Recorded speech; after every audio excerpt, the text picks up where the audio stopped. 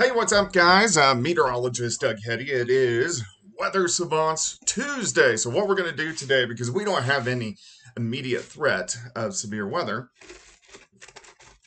we are going to look at our next storm system, which does roll in later on this week. And then we're going to do a little bit of long range forecasting so you can kind of prepare for the rest of the month and then into the beginning of May. I hope you guys are having a great Tuesday. Weather's fantastic. Seems like every time I do these on Tuesdays, right when uh, the trash man wants to come through. But huge shout out to my boy Superior Roofing and Construction. It is severe weather season, so you want to make sure you find these guys. They are a four-state premier roofing contractor, family owned and operated in Joplin, but licensed through the four-state area. They did my roof last fall. Of course, I trust them. So keep that number. The number's right there on your screen because we are going to have several events, at least with the potential for severe weather around the region as we go through the next 2 months. We're in the heart of severe weather season. Of course, May is usually our bigger month, but not always. But April so far has been active. We've actually had, so when I talk about a severe weather event, that means do we have severe weather warnings in the four-state area, my local area? And we've already done it 6 times this year, which is kind of crazy. So we're starting out active, we're going to end active.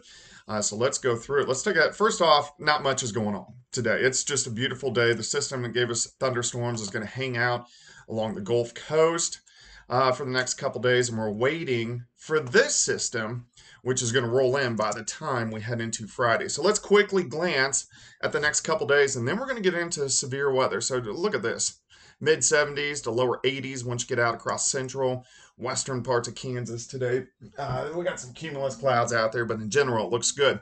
We drop back lower 50s by morning. Wednesday looks fantastic. Mid to upper 70s again. 78 Kansas City. Look at Dodge. 85, 75 Oak City.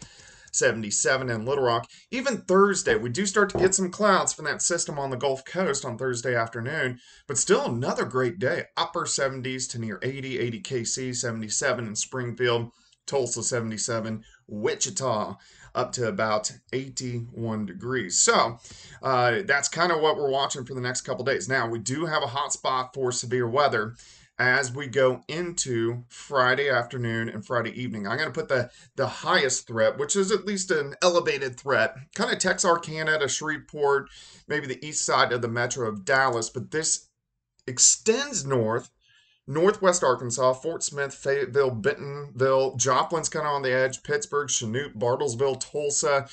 Um, so this is what we're going to be watching for Friday evening and Friday night. As we get closer, this threat may go up a little bit. It all kind of depends.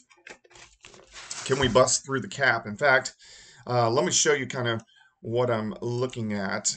So we're going to look at a little bit of raw data. So we are going into Friday morning.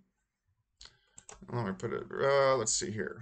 And then let's go into Friday afternoon and evening. So this is where it's interesting. We have a cold front, thunderstorms, eastern parts of Nebraska. Most of those storms are going to be post-frontal. There could be a little bit of a severe threat southeastern parts of Nebraska, but there's a dry line right through central Oklahoma. So if it can get through the cap, we're going to get some strong supercells that pop up eastern Oklahoma into northeastern Texas, and we'll have to see if we can get some into southeastern Kansas and then also southwestern Missouri. So that is our next threat that we want to keep our eyes on. Remember, these are models. Don't look at it and say, oh, that's right where the storms are going to be, because that's not the case. All right, next threat I want to keep my eyes on is going to be, let's see here, next Tuesday and Wednesday. Let me show you this. So we have a kind of a short wave that kicks out, and we have a warm front across the region, and we'll most likely get thunderstorms that fire along the front. So southeast Kansas, southwest Missouri, central Oklahoma, we need to watch that event, as that could give us a severe threat next Tuesday. So let's go back to the long-range forecast, and I'll kind of show you what I'm looking at here. We go here. All right, let's look at the dates that we want to keep our eyes on, because April, the second half of April, gets really active. Of course, we're watching Friday. So we kind of went over that. Next Tuesday and Wednesday, we talked about that. Now, there's a lower threat for severe weather. So, in the pattern, we've gone through several cycles.